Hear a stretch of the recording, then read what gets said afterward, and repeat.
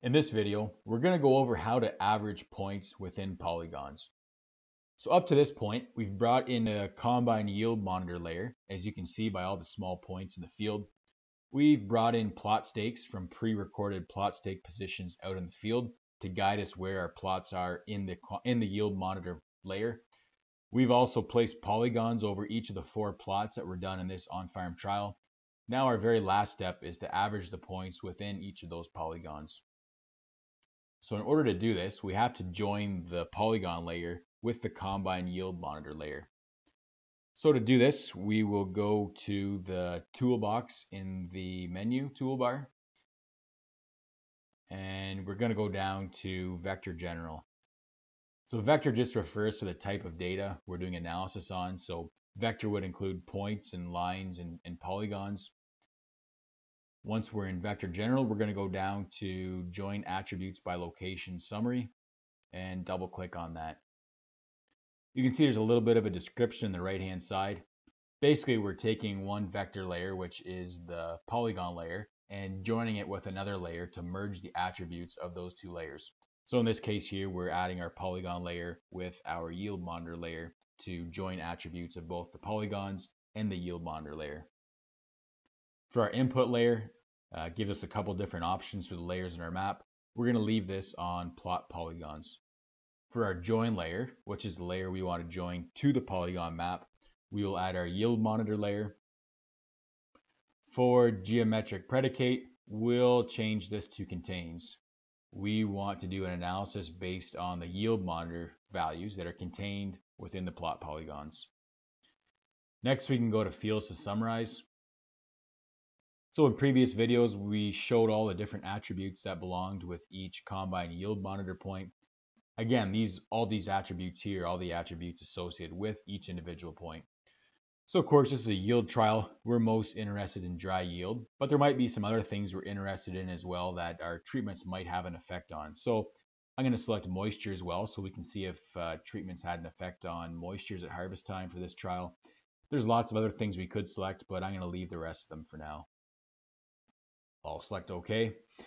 Now the next one is, what summaries do we want to do for calculations for those values within each polygon? So you can see again, QGIS gives us a number of different options. Obviously our main one we're really concerned about is just what is the average or the mean for those points within each polygon. So I'm going to select mean just for a bit of quality control to make sure it's averaging what I think it's supposed to be averaging. I also like to include counts just to take a brief look when we do a summary as well. And with that, I'll select OK. And at that point, we will hit run. Once it's run, we can close this window and close the toolbox window. Now you can see we have a new layer and a new layer in our layers window as well. So this is the joined layer of both the polygons and the yield monitor points that were underneath those polygons. You can see there's a little symbol here, which means this is a temporary scratch layer. So if we close this and don't save this layer, this join layer will disappear. But I'd like to keep this layer for future reference for the analysis that we've just done here. So I'm going to right click on it and select make permanent. In this case here, I'll just give it a name. So I'm going to put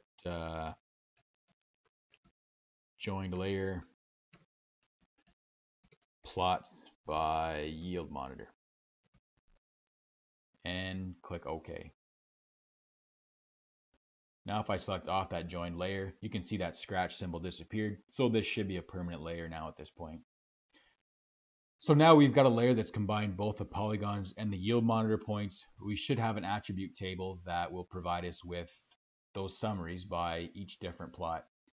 So you can see we have our plot ID numbers, which we labeled for our polygons when we put those polygons down. And you can see we have the summaries for the different attributes that we summarize. So we have number of counts and the means for the moistures within each of those polygons. And we also have number of counts and means for the dry yields for the yield monitor values in those polygons as well. You can sort this data to make it a little more logical. So we can sort it in plot order from 101 to 202. And at this point, we can copy and select data to bring into our spreadsheet as a record of our summary. So I'm just going to select all and go to copy and copy that data. Next, I can go into our spreadsheet and I can paste this data in. I'm going to get rid of some of this data we really don't need.